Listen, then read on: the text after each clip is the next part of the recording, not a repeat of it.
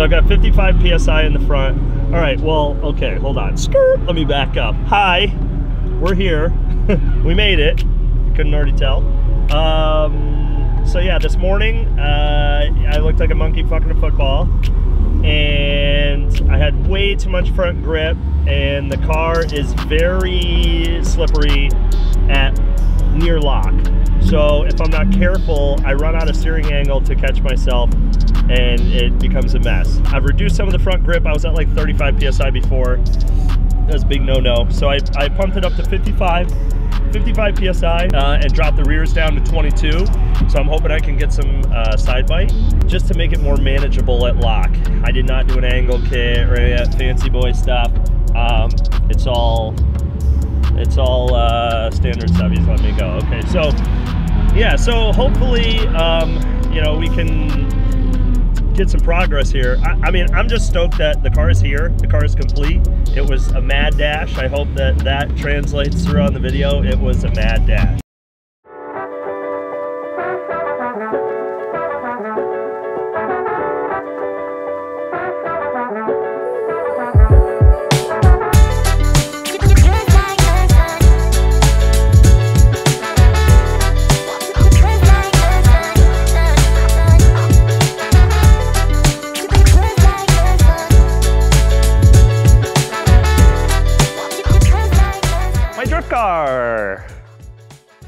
This is my 20-something, 13, I guess. It's my 2013 FRS drift car. I had alluded to this in a previous video when I was drifting my wife's car at Thompson, my first day ever drifting. This car's been in the works for a little while. I picked up the shell as a flood car in Louisiana, and it came with no motor, but it did come with a transmission and a drive shaft and a diff. And we like K-Series a lot. So we had a lot of K-Series sitting around, and I put together a little K-Series for it. So this is a K20 head from an 06 to 2011 Civic Si, so K20 Z3 on a K24A bottom end. 10.8 to 1 compression-ish, 11 maybe. Yeah, just ARP 2000 head studs, OEM head gasket, stock cams, stock valves, stock. It's just a stock K24, K20. It'll be a pump gas motor, maybe 235 horsepower at the wheels, I don't care. But yeah, so I really like the K-Series, and we've done a ton of rear-wheel drive swaps in Miatas and RX-8s and E30s and S2000s and that sort of thing. But I hadn't done one of these yet, and there are a number of manufacturers out there that make swap parts for these things. I like to pick and choose certain things from certain people because I've done a lot of the rear-wheel drive swaps, and I figured out all of the shortcomings from all the kits, and they all got some. You know, they make a lot of nice parts out there, but not all of them are great. So I pick and choose some stuff. Some of it has to do with time. This is my car, so I don't care about it really at all, as it doesn't make me any money. So I have to minimize time and maximize outcome with working a couple hours a week on Wednesdays in order to get this stuff done. Yeah, basically the K24, K20 combo I had sitting around. I'm a parts hoarder. Had some cool little billet bits to put on there just to dress it up a little bit. This is Skunk 2 billet front cover. I've got the Skunk 2 magnesium valve cover as well, but that's out getting powder coated, so I've just got a temp valve cover on there. K-Power rear-wheel drive intake manifold that we also bought. I'm using a drive-by-wire with this car, the OEM drive-by-wire, so I did buy the adapter piece for the throttle body from K-Power as well. The K-Power Industries oil pan is what I bought for this car as well. I was gonna build my own, but honestly, time versus cost, the K-Power one is great. We've used the Toge Factory one in the past, and they starve for oil really bad. So I was like, you know what, I don't wanna deal with those problems. So I got the K-Power one, K-Power header as well. The eventual plan is that this car will be turbo, so I didn't wanna spend a ton of time or a ton of money on building a custom header for this thing. So again, just bought a K-Power deal because it's relatively cheap, and you know, I only have to cut it a little bit to make it fit, which is good. So then the mounts are Collins actually. So my buddy Brett owns Collins adapters, and he had done a 3D scan on this engine bay some time ago and created this mount bracket system to get the motor as low and as far back as possible. I've actually moved the motor forward slightly to accommodate the K-Power oil pan, which is fine because it's still, even with a factory valve cover, it's still low enough to clear the hood without issue, even with their pan. So I didn't really care. I wanted to have a little bit of room to have heater core hoses potentially if I ever want to run heat for defrost. Not that I'll ever street drive this car driving in the winter. I don't like foggy windows. That's all. On this, I utilized Rob at Track Tough made, they call the max clearance kit. So he made a water neck sort of reroute. So you can use the RBC, RBB style cylinder heads, which would normally have a rear coolant outlet, and you can reroute the coolant through the unused fresh air EGR port. So now you have 2 ports working in this max clearance side outlet on an RBB, and it's more than enough flow. We used it in the E30 K24 project car that we built, and it was fantastic. So that required cutting and trimming the K-Power intake manifold. I think you can buy them pre-cut and trimmed or whatever, but normally we just buy the K24 full length ones so that we can have the option to cut them if we, whatever. So we buy them in bulk that way. Yeah, so the Collins adapter kit is the transmission adapter plate. Comes with a flywheel and a clutch. Comes with the clutch slave cylinder adapter plate. Comes with the mount brackets. Yeah, that's basically it. So it comes with that. He has the option for a drive shaft and stuff like that, but I knew I was gonna be moving the motor around, so I wanted to make sure that I just build a custom drive shaft for this thing when the time comes. So the kit is super nice. It comes with all the hardware, and it's super fairly priced. I think it was like $2 grand or something like that. I don't know. I didn't get any deals on it or anything like that. But so then the only mod that I made to that kit was I sourced my own offset motor mounts from like a 68 Dodge Dart or something in order to get the motor down and forward. But yeah, that's about it. So it's an OEM trans. Oh, the Collins kit also comes with the transmission mount brackets. So they go up in the tunnel. You take your factory mount for your transmission out, you put the brackets up in there, drill some holes, and it clamps in. It's fantastic. And by doing so, in the future, if I want to go CDO09, since I've already removed the mount bracket, then it just clears with no problem. Fuel system will be ID 1050s, injector dynamics, which typically I use those injectors on everything, whether it's a stock motor or a couple of 100 horsepower or turbo up to 500 wheel or something like that. We use 1050s just because they're super consistent, they're relatively reasonably priced, dead times are all posted and all that information is there. The sport is fantastic, so we really like them. With this, I'll be using a Haltech Elite 1500. Keeping the drive-by-wire, as I said before, so it's an OEM pedal, OEM throttle body from the FRS, and doing a Haltech IC7 dash with a Mako Motorsports dash adapter, which I think I've shared that that's typically what we do. IC7 dash, Mako Motorsports dash adapter. It's just a match made in heaven. As far as wiring, the wiring harness is complete from Wiring Specialties. So they make a really sick wiring setup for these cars. You may have seen some other folks using that wiring setup as well, but it's fantastic. For mine, I added a couple extra things.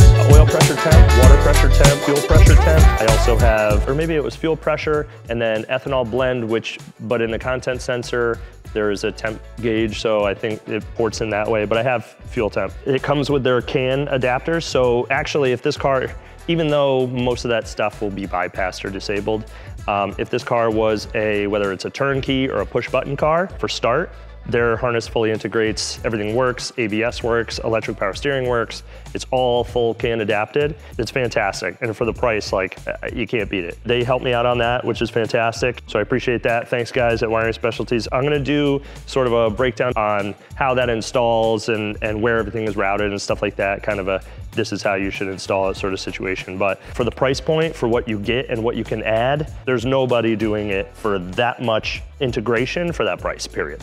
So the Wiring Specialties harness is fantastic. As far as radiator, I'm doing a kind of a custom setup as well. I wanted all the hoses to be on the cold side of the motor. That's a big thing with me. I don't like having hoses going around the hot parts, even though there's no shortage of cars out there that are running that. I don't like that. So that was part of the whole max clearance kit from Track Tough and getting the water neck on this side and having everything on the cold side of the engine, just like factory. I'm actually modifying up a set of S2000 radiator hoses and stuff. The nice part is they're like this long, so you can chop them down to what you need. And I'm doing a full core radiator that's dual pass, So both hose inlet and outlet are on this side. So there's no more cooling hoses or anything running on the hot side. Doesn't matter if I'm turbo or whatever. I don't have to worry about heat issues or anything like that. I just like the way that this is packaged. That's how I do it when I do it. Whatever, fight me. Chassis mount shifter. So the pivot is on the chassis. It doesn't require the support pedestal for the transmission anymore. You just make a custom length shift rod and bolts right up, easy peasy. Lucky for me, although I'm not, you know, TN's fine, I guess. They're just soft usually, but the car came with these, so that's what I'm gonna run for now. I don't care. So, typical FRS with broken studs. It just seems like the FRSs and like the modern WRXs are constantly breaking studs. I got the car this way. So I'm gonna switch from an M12 by 1.25 stud to an M12 by 1.5 stud. They're available from ARP. 200-7718, I think is the part number, whatever. Gonna switch out to those, leaving it 5x100 for now. I did get a set of 18-inch something or others, Enki. I was really into them, you can tell. But either way, so it was 18-inch somethings. We'll look at those later. At some point, you'll see them, I don't know.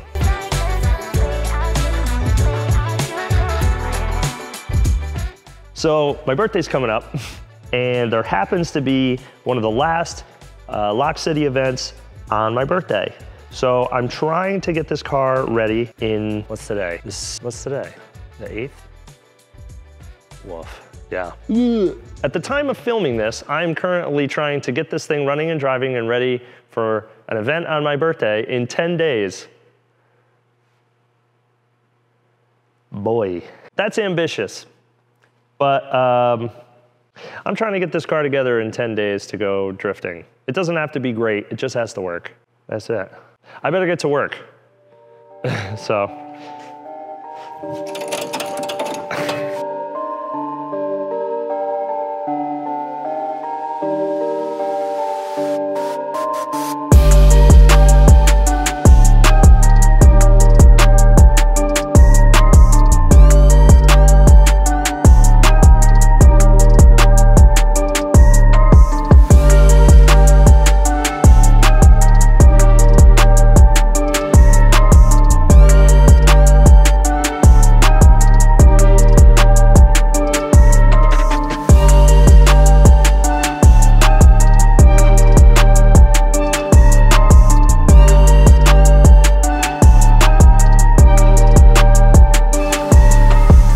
Wiring Specialties K-swap into FRS with functional can and all the fixins. Okay, so terminated for Haltech Elite 1500. We have a bunch of extra add-on stuff here. We've got the can interface, both of them. We've got the CAN bus diag port for, that's a blinky. Haltech intake air temp. Okay, so the guys at Wiring Specialties hooked this up. This is integrating Haltech Elite 1500, Haltech wideband WB1, ethanol content sensor from Continental or Haltech. It's all integrated into the harness. So this is a pretty sick setup. So I've got water pressure temps. I have oil pressure temp using the Bosch dual sensors. So it's a Bosch dual sensor setup. You have oil pressure temp, water pressure temp, fuel pressure temp. Terminated to the early gen K-series coils. The later models had smaller plugs, but most people use the early gens. Ethanol content, this is alternator. We've got NOx sensor for OEM K-series. I had them terminate the injectors already to a Bosch EV14 style, EV16, EV14. So directly pinned for injector dynamics IDs. So 1050s, 1750s, 1300s. I've got drive-by-wire integrated in. This is the factory FRS drive-by-wire. VTC, this is cam angle. Also, so I've got fuel pressure here. I have fuel temp in the ethanol blend sensor. Boost solenoid for when I go boosties. So the boys already hooked it up with that. But yeah, oil pressure temp, a lot of pressure temps already in there. So this is basically every sensor you're ever gonna want. There are some add-ons and things that you could do later via a sub-harness or something like that, but basically every bit of information you could possibly want to get into the ECU Comes in one harness. I think this thing's like less than 1,500 bucks. They're fantastic. It comes with the can modules. Now you do have to make sure to select whether you have a turnkey or a push button style can, but this interfaces the factory FRS can, so everything works. They also did can breakouts for my can Lambda and my IC7 digital gauge cluster, so I'll be able to plug directly into the main loom. It's extremely straightforward. We're gonna do like a brief install here, or a loose fit. But yeah, this is, these are some auxiliaries and things like that, 5 volts, etc. So yeah, I think what's gonna happen is we're gonna end up putting it through the length here is long enough to put it through the original main loom connector. We'll get this thing fit up and do some detail shots. So we're starting, we're looming.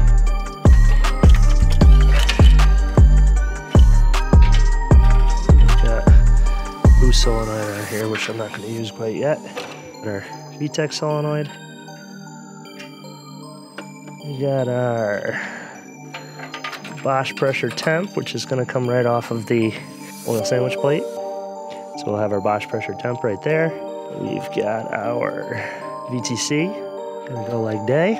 And what else we got? This is all of the injectors and what have you. So that's going to go like that.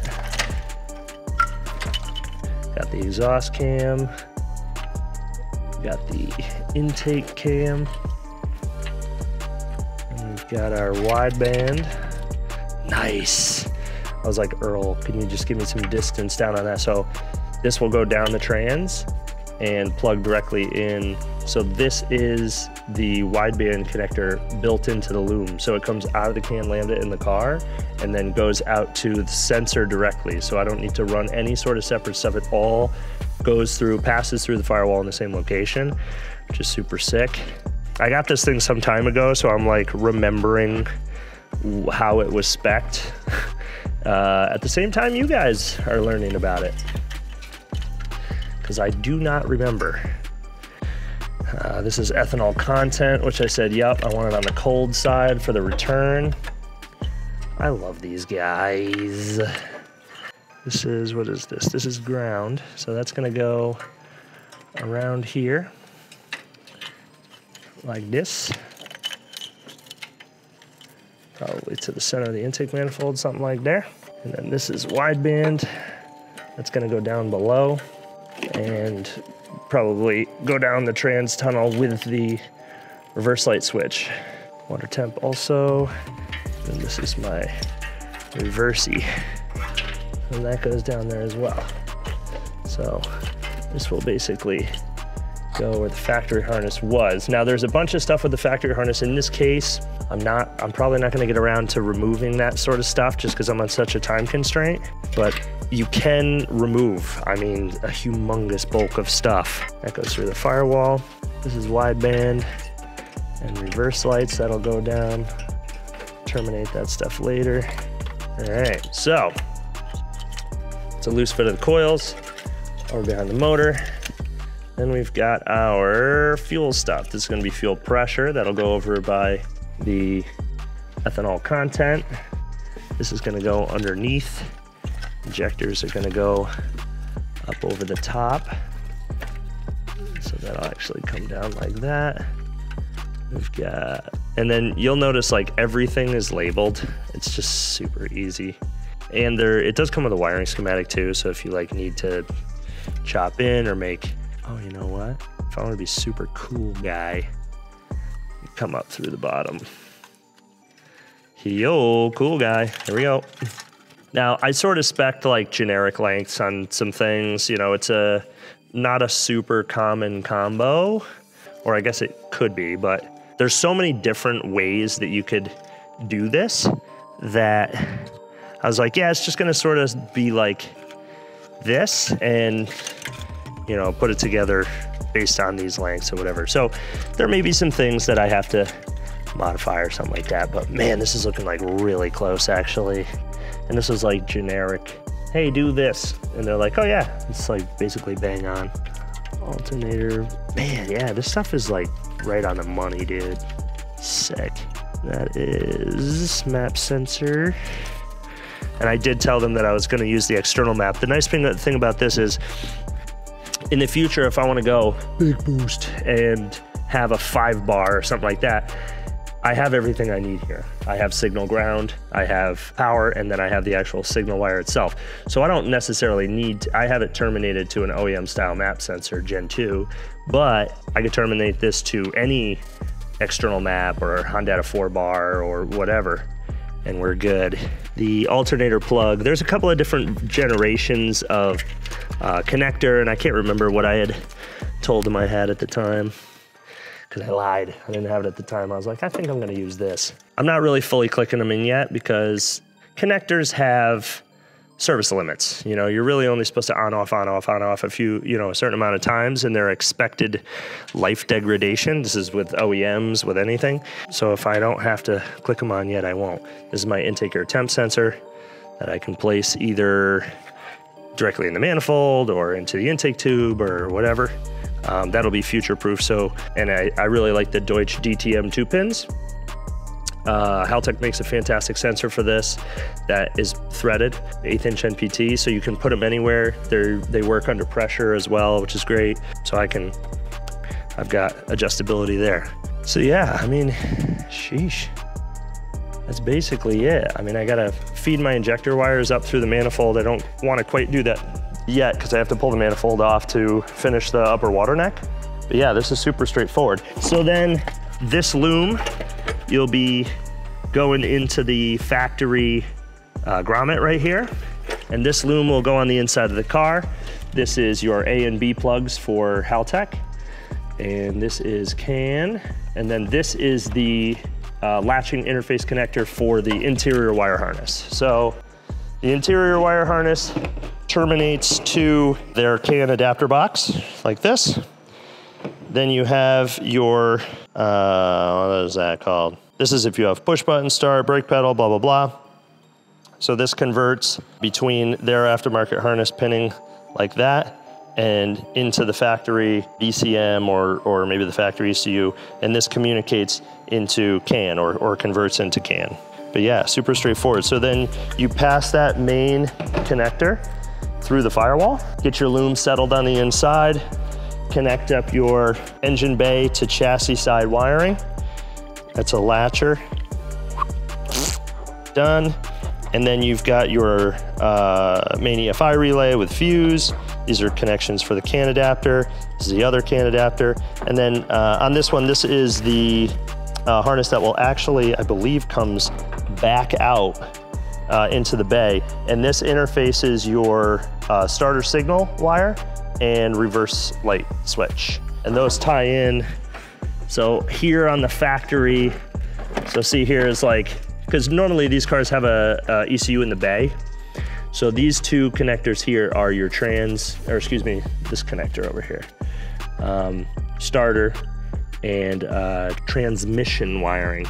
So yeah, that's it. We got some spares, auxiliaries for if we need to have some super fun stuff, trimming switches, things like that. Now that Haltech has made the IC7 a smart device, you can actually reprogram some of those buttons in the dash, so the dash can actually become like a partial function PDM. So we can activate certain things, maybe boost maps and selectables and things via the buttons. So either way, so the Wiring Specialties harness, super easy. I mean, this was basically one take. I'm sure Sean's gonna, chop out all the ums that I say, but we had this thing figured out generally where it's gonna run in, 20 minutes, and I was probably farting around and dancing or whatever. So yeah, this is sick, man. And they stepped up. So I called them and I'm like, hey, this is what I'm trying to do, and I want to add a whole bunch of stuff. I've known Brian and Earl for a long time. They've been fantastic. We use their stuff on customer cars all the time, especially when it's like they offer something and I can have it built off-site, incorporate the extras that I need to incorporate, and then I can get back to work in the shop. We do build a lot of custom looms and things like that, but if there's a situation where, it works for what they make, which is, basically everything, we're utilizing them and it comes quick and it's super affordable. So yeah, fantastic stuff. I can't wait to get the thing fired up and get the ECU mounted and stuff like that. So Thanks guys, appreciate it, and let's get back to work.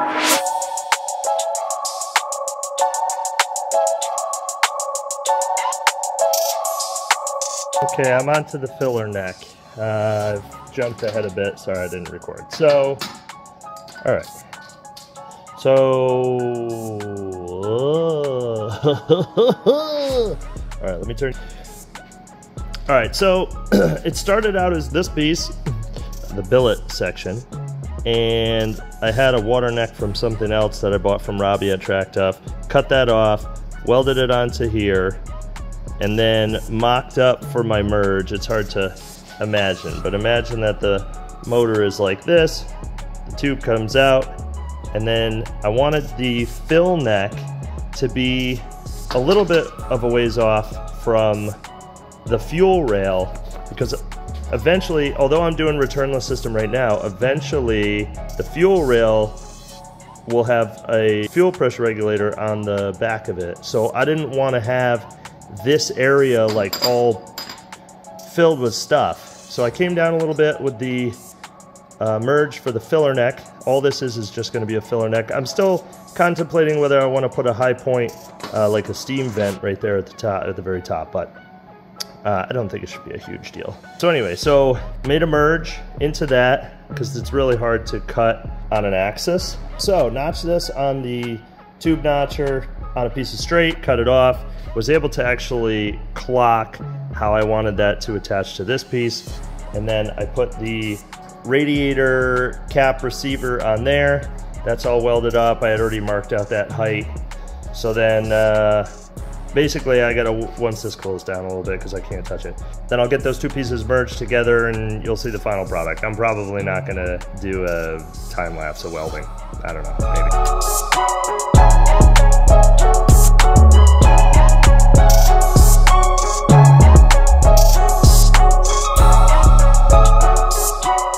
Okay, so now hopefully you understand kind of what's going on.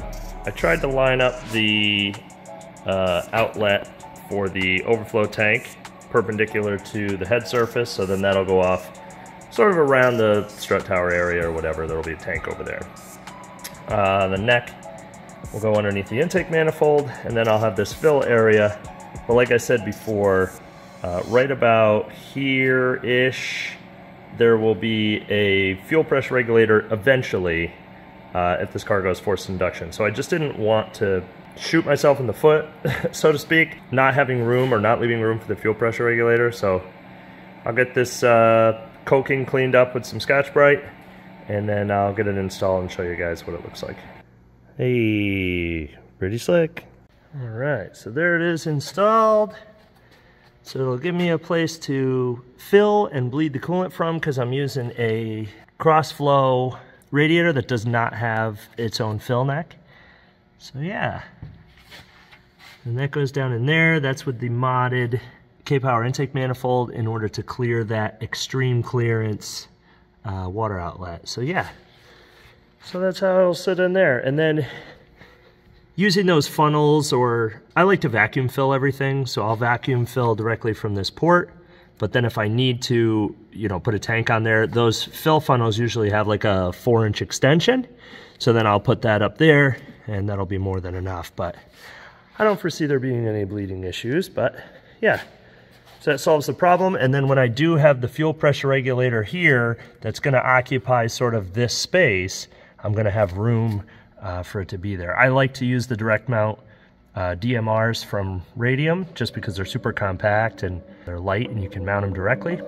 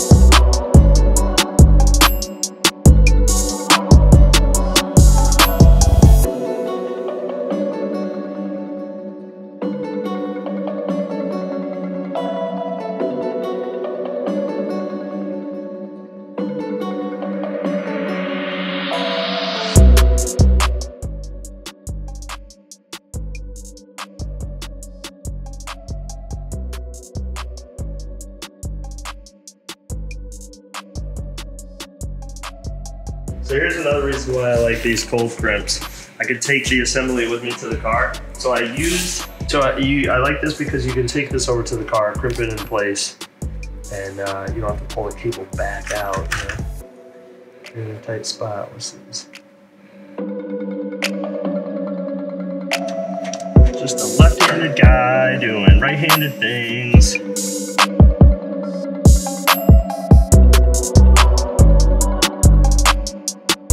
All right, so here's where we're at.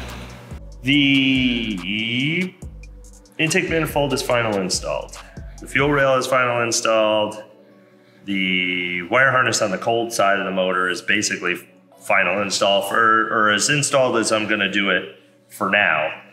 I'm gonna have fuel temp eventually through the ethanol sensor. So I'll have ethanol blend sensor, I'll have fuel pressure, and I have an extra for boost control solenoid, which will be tied up. Obviously it's not boosted right now. So that stuff's done. I think I'm gonna put some oil in it and test fire it here. And then I can continue on to like the cooling system and finishing that up. I wanted to get most of the things done that I can on the floor first, and then I'll get it up on the lift. I gotta finish the exhaust, the drive shaft, all that sort of stuff, but let's do it.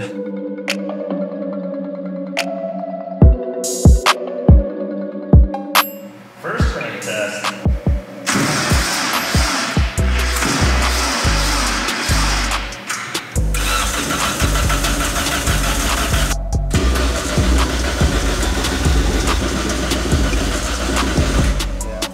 The offset's all crazy. You can hear it firing, or trying to. The offset's all crazy.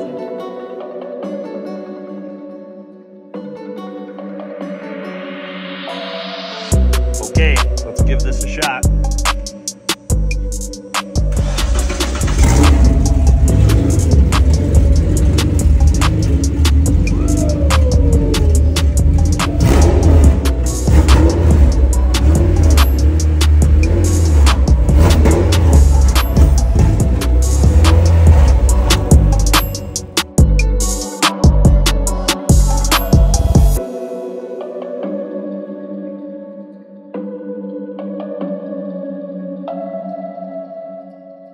Okay, so here we are, the dyno.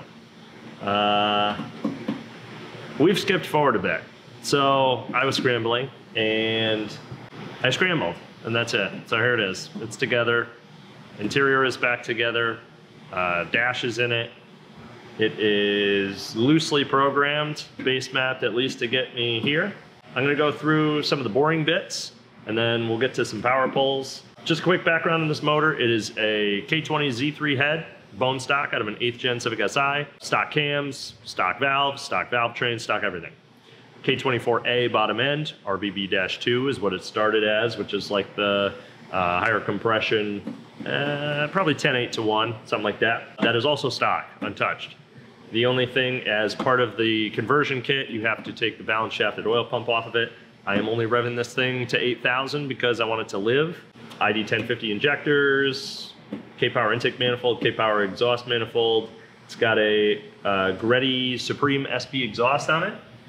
And that's because the exhaust that was on it before would make your ears bleed. And I am not really a huge fan of loud exhausts anymore.